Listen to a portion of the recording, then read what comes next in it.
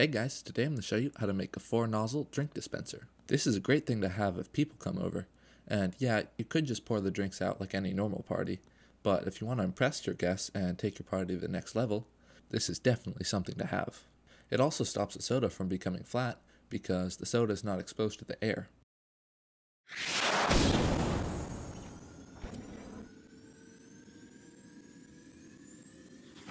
Alright, before I start, if you haven't already, check out my other video on the person who gets me all my background music.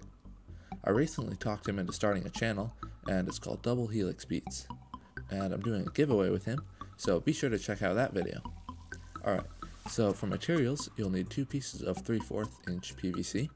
Each piece is about 24 inches long, and you'll also need a piece of 1 inch PVC pipe. You also need 2 T-connectors, and 2 4-way connectors that fit the 3/4 inch pipe.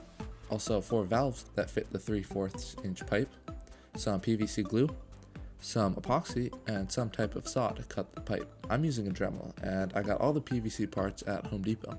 The first step is to measure out and cut 3 6-inch pieces of the 3/4 inch PVC pipe. Then with the remaining pipe, measure and cut 8 3-inch pieces. Once all the pieces are cut, it's time to glue them together. To do this, take the PVC glue and apply it to the inside of the connector pieces. Then fit them all together according to the diagram I've included in the description. If you want to have 4 different flavors of soda, you can block off the connector holes to isolate the soda. You can do this with some epoxy or some more PVC. Now cut 4 pieces of 1 inch PVC pipe to about 3 inches, and fit them onto the ends of the 3/4 inch pipe. This might take some work with some sandpaper, because mine were just shy of a perfect fit. For the next step, take 4 caps off the soda bottles and drill a hole in the cap. Now sand down the 1 inch piece of PVC so that the cap fits into it. Use some epoxy to glue the caps into place. If you use regular PVC glue, the caps will fall out when you try to screw in the bottle.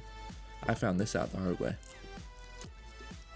Once it's all dry, rinse out the tubes thoroughly to make sure there's no bits of plastic or other particles that you don't want to drink in the tubes. In fact, I've actually included another diagram in the description that shows you how to build this stand.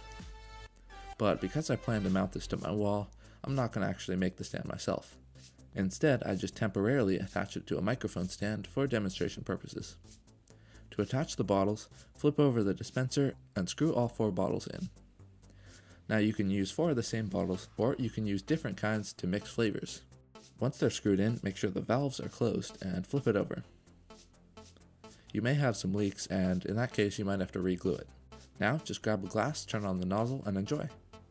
Filling the glass just got more fun. If you like this project, I've got a lot more on my channel, with new projects coming just about every week, so be sure to subscribe and like me on Facebook for more awesome projects. Thanks for watching, and we'll see you next time.